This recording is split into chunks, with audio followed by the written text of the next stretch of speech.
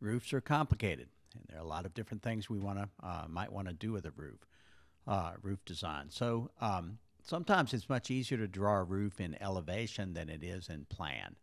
And so that's what we're going to do here. We're going to draw a roof in elevation. To make sure my drawing plane, my work plane, is proper.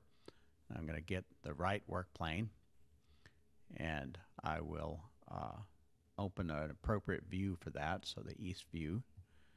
And I've got this side of the house here, and I want to draw a little barrel vault roof here.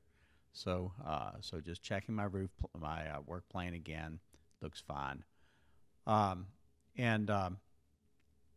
I'm going to get my roof by extrusion here, and I have to put it on some level, associated with some level. So I'll put it on level floor 01. It doesn't really matter very much for an extrusion.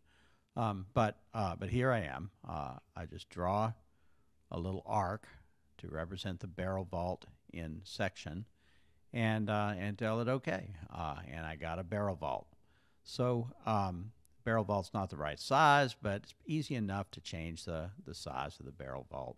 And now I know from having done this that the barrel vault's also too long, but let's make that change too. So I'll go over here and in plan view and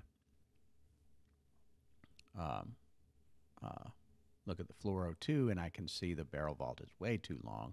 So I pull it back to an appropriate length that snaps to that wall, and I've got the barrel vault the way I want it to be.